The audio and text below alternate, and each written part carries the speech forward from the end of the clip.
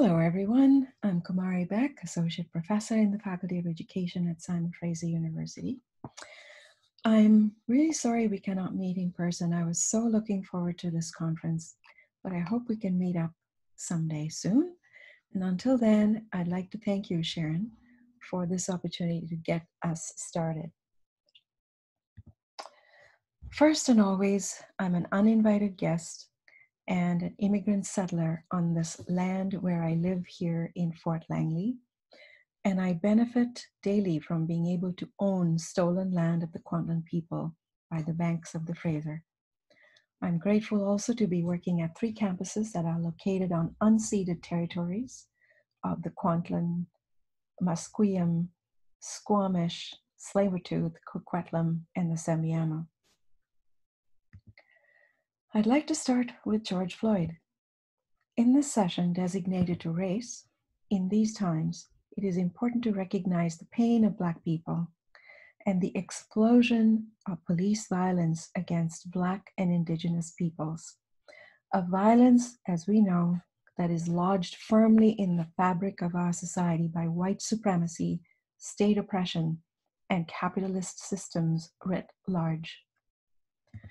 I'd like to share a poem dedicated to George Floyd by a Canadian poet of Jamaican ancestry, Olive Sr., and to remember also the racism and violence faced by Black, Indigenous, and people of color here in Canada.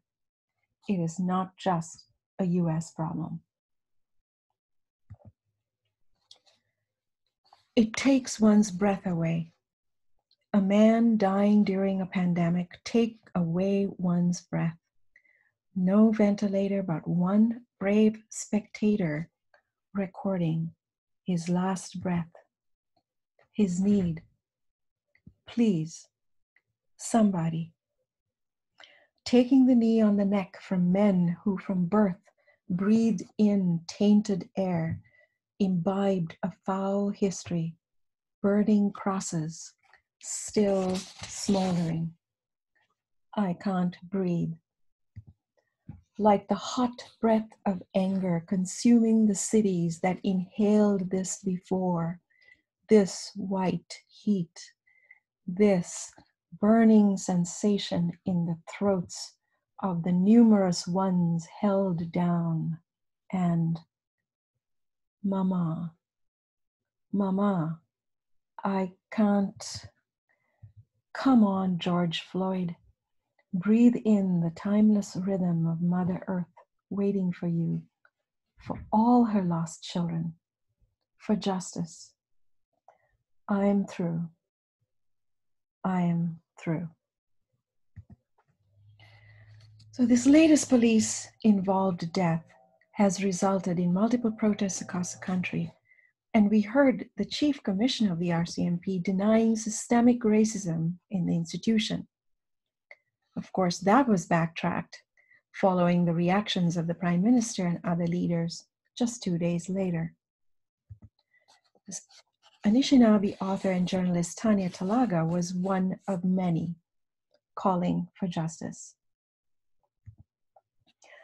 I would like to briefly explore some ideas that may help us to take up that call and to understand in greater depth what it means for our work as scholars in critical internationalization studies, and in particular, the interconnections among nation building, racialization, and internationalization.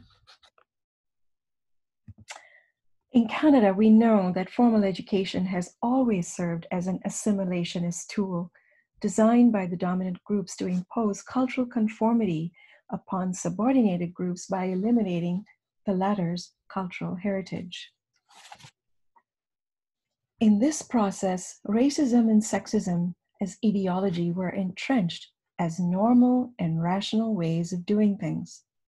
The displacement of Indigenous peoples, the exploitation of their labor, their power, their knowledge, their sexuality, and their assimilation through Christian education were seen as common sense practices. So treating racism and sexism as common sense draws attention to the norms and forms of action that have become ordinary ways of doing things of which we have little consciousness, so that certain things, as Roxana Eng says, disappears from the social surface. And so designing education in a certain way, as Walensky points out, has also become, in a certain way, common sense. And it has shaped the way we regard international relations and their evolution also as being common sense. Hence, the importance of critical internationalization studies that interrogate the idea and the taken for granted conceptions of internationalization as being good for everyone. So these are some illustrations of, first of all, why we may not come across race on our campuses, or the acknowledgement that race is an issue, but also why it is important to take it up in our scholarship. So first, let me start with the other two have already been explained, but for democratic racism, Henry and Taylor discuss the moral tensions inherent in spaces like the university, spaces dominated by dominant white culture, where on the one hand, democratic liberal values form the foundation of the academy, the university, while on the other hand, racialized discourse, thought, and practice are allowed to continue unabated, impinging on the education and the very lives of racialized members of the academy.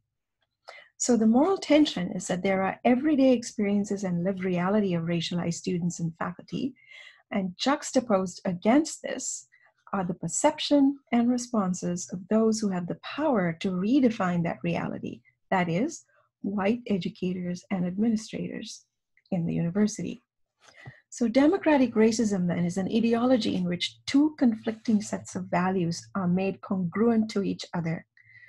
Commitments to democratic principles such as equality, fairness, and justice conflict with, but also coexist with, negative feelings about racialized individuals and groups and discrimination against them. So one of the consequences of this conflict is a lack of support for policies and practices that might improve the relatively low status of racialized communities. So there's a strong resistance to seeing racism as anything but the abhorrent behavior of a small number of individuals. And more importantly, efforts to dismantle racialized systems and structures lack legitimacy according to the egalitarian principles of liberal democracy. So on to the lived reality. Racism experienced in multiple ways. And experiences such as these are common, but they're hard to present as experiences of racism because they don't fit the common, ugly, racist slur or the stereotypical go home, although that has changed in pandemic times.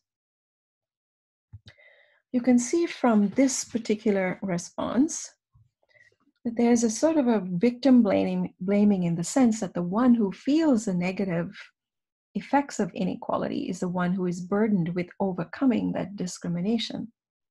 And in particular, with this view expressed here, that the difficulty and the hardship that comes from these differences, cited as a temporary disadvantage, these are normal, and these effects can be lessened over time and can even lead to an advantage. So there's no room to validate the lived experience of racialized students and faculty. Another example that we've had here in the field of international education are the national surveys on international student satisfaction. We can note the framing of this question. So 1999 had a question on racism. And the way participants were asked to respond to this was to agree or disagree with this statement. I have not experienced any form of racism or discrimination as an international student in Canada. So first of all, do participants understand what constitutes racism and discrimination? And rather than state the results as 28% of students experience racism and discrimination is simply recorded as 28% disagreed with the statement. 5 years later, the percentages are down by 3%, but they also note that students from Africa faced higher levels of racism. And so the subsequent CBIE surveys they drop the questions about race, but what disturbs me is that their conclusions overall is that what matters most from the surveys, that over 75% of students had a positive experience, and that the majority of them, over 85%, would choose Canada as their first place of study. Another example was the controversial and hideous article published by Maclean's in their Guide to Canadian Universities in 2010. So this was basically an interview with mostly white students about what they would choose, how they would choose, what university they would choose to attend. And so just like to focus on this changing headline. So at first it was called Too Asian, and why some frosh don't want to study at an Asian university. And then the other one was Too Asian, so added a question mark. But then with all the backlash and the critiques that were received, just 2 days later, the whole article was entitled "The Enrollment Controversy Worries that Efforts in the US to Limit Enrollment of Asian Students in Top Universities May Migrate to Canada." So to date, no apology or no detraction was made by the authors nor Maclean's. And in their later article, they actually explained that calling it Too Asian is not about racism, but it's about how white students believe that competing with Asians requires a sacrifice of time and freedom that they're not willing to make. The entire article, if you care to check it out, is very problematic. And so the article did produce a lot of scholarship on the issue, but let me change that, on the topic. But racism as a problem is still not recognized, and in fact is delegated to a few bad apples. And this book, by the way, by local scholars, is a very good one for challenging all that goes on. Okay. So the next issue, the illustration that I have, is a branding of Canada as being a happy place for international students. So Canada is multicultural, as the equivalent being, there is no racism here. Most university websites, in fact, every single one of them, and the EduCanada brand on the federal website leads with promoting this multicultural country. And of course, as Schick and St. Denis very powerfully identify, let me move this up again, is that when power relations are not acknowledged in the production of racial identities in the nation, not only are minorities blamed for the effects of racism, but in contrast, the rhetoric of multiculturalism is enacted as a symbol of the good nation. We argue that the celebration of cultural difference and the narrative of the nation as raceless, benevolent, and innocent has implications for the reproduction of racial privilege. But more, and beyond that, for our field of studies, that internationalization is also, and our campuses are raceless, benevolent, and innocent.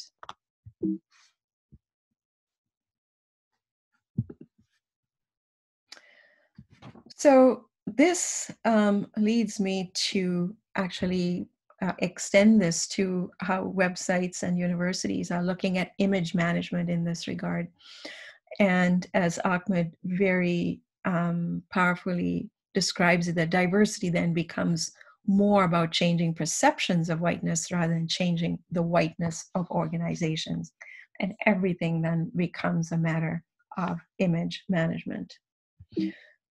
So connecting back to the structures of colonial power that get covered up in the so-called intercultural relations that are touted through multiculturalism and internationalization. And also, it's important to look at the work of Homi Bhabha, who actually talks about in multicultural societies, along with the creation of this diversity, there occurs a containment of cultural difference as dominant cultures accommodate others only within their own norms and frames. So we invite the world to our universities, and then we actually construct international students along with their attitudes, expectations, their classroom experiences, and interactions as being the bearers of culture. And yet their cultural differences are mostly contained as we impress upon our students, certainly here in Canada, about the monolingualism as opposed to, the encouragement of diversity. And this othering, I mean, in this particular two quotes from the piles of data that I have from my research, as being the foreigner, and the image of international students as being of a deficit. This is all I can do. And then, as Naomi says, I recognize myself as being worthless as a student here. And so, as another student said, it's just the facade of showing international. The discourses of equal opportunity, diversity, and inclusiveness may have opened the doors of universities to racialize Indigenous students, faculty, and staff, but this has not changed the cultural values, norms, and practices of the hegemonic power structures within institutions, accounting for systemic racism reflected in policies, practices, attitudes, and behaviors. In a great example of interest convergence, we now have in Canada the Equity, Diversity, and Inclusion Initiative, now mandated for all universities. And this has promoted a great enthusiasm for seeking to understand the student experience through, of course, the liberal values of openness, fairness, and tolerance, and how our university leaders make their commitment to being champions of EDI. And there's this public commitment to these 7 principles of equity, diversity, inclusion, including the usual rhetoric around enriching our spaces with diversity, and the commitment to equity of access and opportunity, integrating inclusive excellence, whatever that means, and again, addressing barriers and obstacles that may discourage members of underrepresented groups to advance, and again, touting the excellence, diversity and inclusive excellence. And of course, using Sarah Ahmed's work, it is, of course, shown how all this rhetoric becomes non-performative. Statements of commitment appear to commit the institution to doing something where the institution is imagined as a subject, but also how it blocks the recognition of the harms. Again, the recognition that, for example, in our example of racism, of why that commitment is needed in the first place. So in other words, by making a commitment to EDI, how can we be racist or discriminatory? And so these kinds of statements can be understood as non-performatives when they are not doing what they are saying. And so I'd like to leave you with that thought for now, with the assertion that our scholarship in critical internationalization studies, in moving towards, I think, what Sharon and others have called reimagining, but also to as internationalization otherwise, I think must include a space and a recognition of the importance of interrogating and addressing and dismantling race and racism in our institutions.